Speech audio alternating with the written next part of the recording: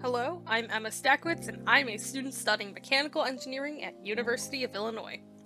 Like many people, I've been trying to enrich my life by exploring new hobbies, such as gardening. Gardening makes you feel rewarded from doing very little work. All you have to do is water them, right? Well, if you've ever tried to keep a plant alive, you would have learned the hard way that not everyone has a natural green thumb. But why do plants die even if you water them the perfect amount? You see, plants require more care than just water, including specific fertilizer, humidity, and temperature. Despite knowing this, many people still struggle with plants due to being forgetful, busy, or even living in the wrong climate for their plants. Being a student, I've often overwatered my plants in preparation for visits home, only to return to dead plants and pests all around the house.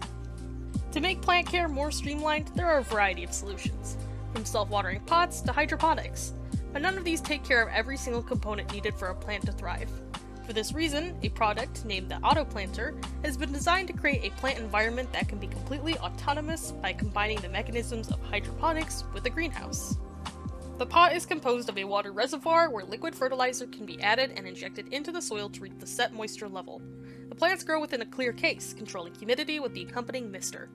The specifics of your plant can be set via the control panel, and will even inform you if the water reservoir is low or if more fertilizer is needed. Pairing this with the built-in pest control, your plants can be left alone for weeks without any additional help.